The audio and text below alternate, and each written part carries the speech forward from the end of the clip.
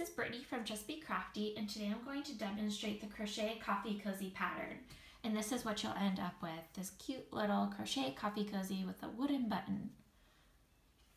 So to get started, what you'll need is some worsted weight acrylic yarn. This is Vanna's Choice brand, some scissors, millimeter crochet hook, a sewing needle, a yarn needle, embroidery floss in a coordinating color, a wooden button, and a stitch marker.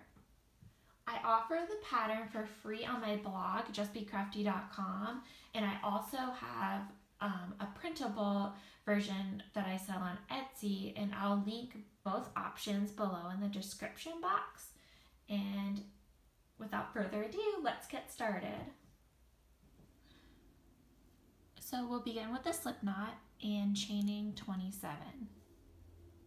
So that's 1, 2, 3, 4, and so on. And if you need help with chaining, I have a video tutorial on how to chain, and I will link that in the description box below. So just keep chaining. Whoops. Okay, so now we have 27 chains, and what we're going to do is we're going to join in the round with a slip stitch. So what you'll do is, this is the last chain you made, and down here is the first chain you made. So what we'll do is you'll insert your hook into that first chain, and then you'll just yarn over with the working yarn, pull it through that chain, and then pull it through the loop on your hook. And there we go. Now we've joined the piece in the round. So one thing you want to make sure of is that these stitches aren't twisted, or otherwise your work will end up twisted. So just make sure that it's straight and all the chains are facing the same way all the way around, just like this. If your chains are twisted, no worries, just undo the slip stitch and do it again. So to begin round 1, we're going to chain 2,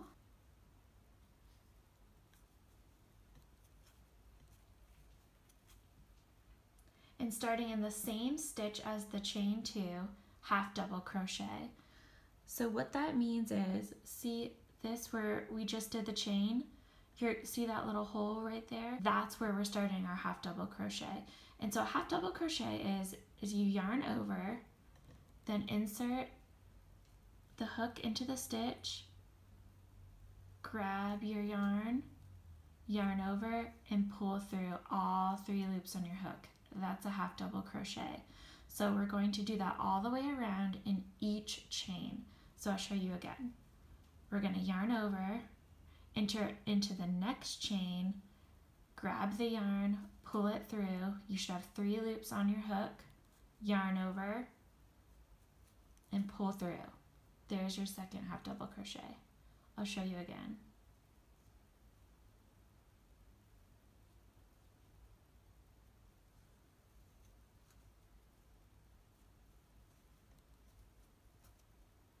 So we're just going to keep doing that all the way around in each chain. We should have 27 half double crochets by the time we get to the end. Go ahead, pause the video, and do your half double crochets and meet me back up at the end. Okay, you should be at the end of the round, and just in case you have any question, the 27th stitch will be right here, and it'll look like that. So you'll put it into the last 27th stitch or chain, and there we go. We have 27 half double crochets in our round. For this pattern, we won't be joining our rounds, we'll just be continuously crocheting around and around in a spiral. The reason I do that is because I didn't want the project to have a seam in the back. I just wanted it to be one continuous sleeve. So to keep track of your rounds, you'll want to place a stitch marker in the last stitch of your round. Like that. See? So now I know where my last stitch is. So now for rounds 2 through 8, we're just going to half double crochet. This is the first stitch of the second round. Just half double crochet.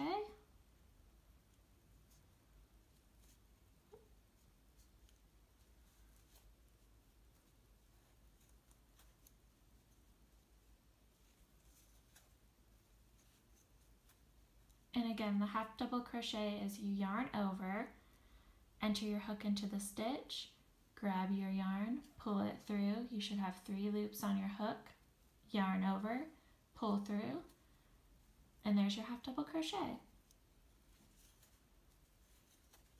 So if you want to pause the video and work your half double crochets in each stitch, and then meet me back up at the end of the round.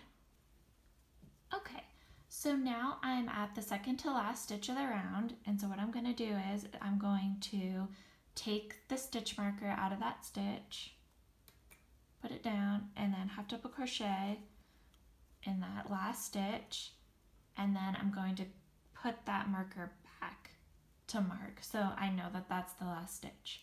So you're just going to keep doing this for each of the next couple rounds. So if you want to pause the video and meet me back up at the end of round 8, you can finish the project. Okay, so we just finished the 8th round of the cozy. Got your stitch marker, and you may have noticed that it looks like there's like a little bit of a step here. So to help even out your work a little bit, what you can do is do a slip stitch in the next couple stitches to kind of even out this line, so that way it doesn't look, it just doesn't look lopsided. To do a slip stitch, what you'll do is you'll insert your hook into the next stitch, grab your yarn, pull it through, and then pull it through the loop on your hook, and then just do that one more time. So put your hook into the next stitch, grab your working yarn, pull it through the stitch, and then pull it through the loop on your hook. And that kind of helps to just even out that line a little bit. So now we can pull out our hook, cut the yarn, and then just secure it.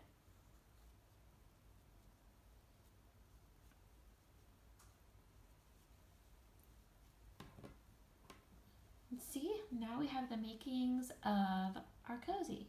So now we'll just take our yarn needle and just weave in these ends.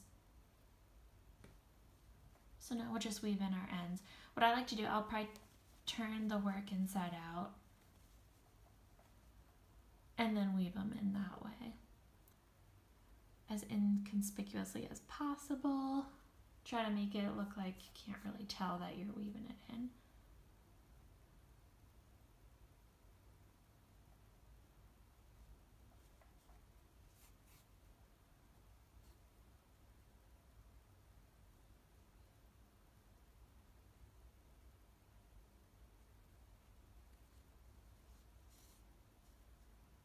Once you feel confident that your ends are weaved in pretty well, then you can just go ahead and cut it and then move on to your next one.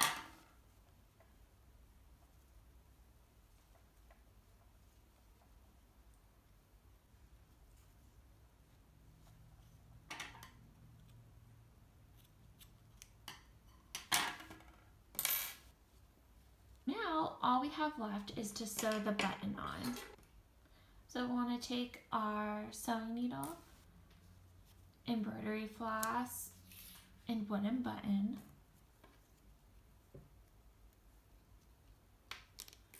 You don't need a piece that too big, but I don't know, probably about 1.5 feet. Maybe, yeah, that's probably about 1.5 feet of embroidery floss. And then thread your needle, and then I'll just knot it at the end.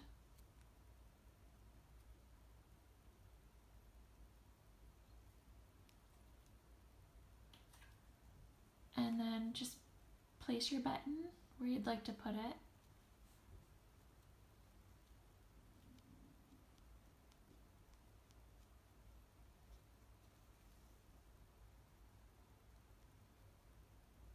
And just stitch it on. So to help secure it on the back side where I do that knot,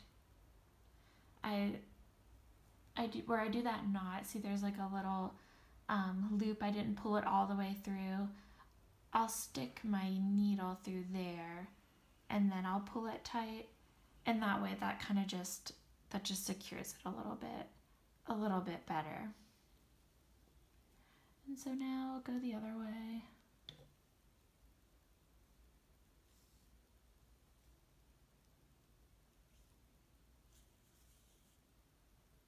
I'll probably go the other way one more time.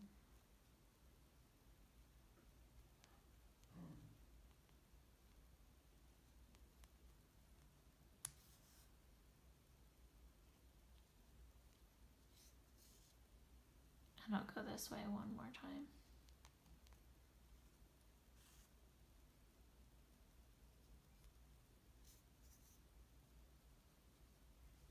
So got the button sewed on.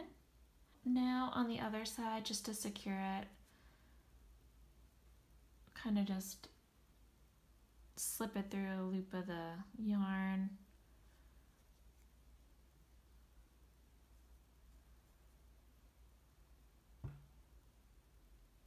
Kind of knot it a little bit the best I can. And then I'll weave it in a little bit.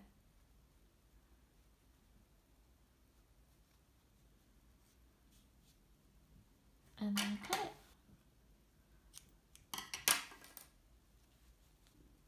And there we have it. There's our crochet coffee cup cozy.